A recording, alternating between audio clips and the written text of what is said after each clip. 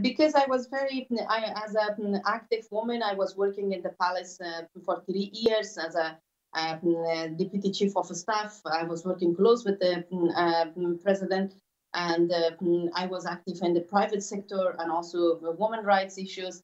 And it was difficult for me to stay because, as I have experience from 20 years ago, when Taliban came to Afghanistan, I was very young and I had started a small business with my sisters, and we create job for 150 women on that time. And we passed a lot of challenges, a lot of tough time. It was difficult for me to stay in Kabul, and there is no belief that if we stay in Kabul and we will be safe. Otherwise, we want to be there.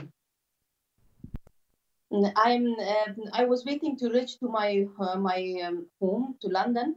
As I see myself and visit a lot of women and children in different places and young girls that they are staying on the street. They were coming from the north of Kabul, north of Afghanistan, from different province, and they stay on the street and they faced with a lot of challenges. There was no food for them. There was no safety because they were living on the street of Kabul in Sharanau and in Khairkhana and different places.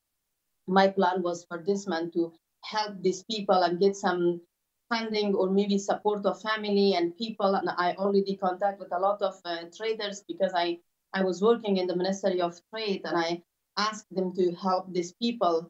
I was really, really busy with these people that they were coming from province, but I never expected what will be happening in the airport that night. Now most of the Afghan people, they just left their house and they came and stay in the airport. It was really, really, really unbelievable for me. I think now Taliban take over the power of Afghanistan, and they have responsibility for safety of people. And there is a lot of accident happened in different parts of Kabul. Sometimes maybe they are not a Taliban. Some other people create a problem, and this is their responsibility right now to think about safety of people, and people should think that they will be safe, and people should stay on their houses because it's very risky for them to come to the airport. My messages to an international community that yes, we really need support of international people and also US people.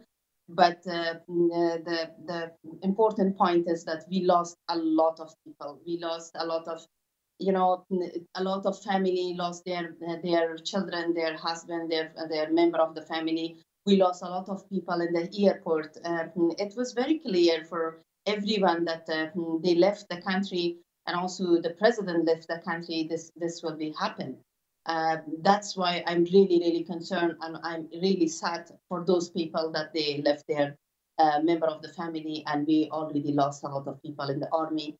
And we expect that these people should come and help peace negotiation in Afghanistan, and people of Afghanistan should leave their own land and their own houses, and they should feel safe. If they feel safe, they never go out and they never move from one place to other place or even to airport.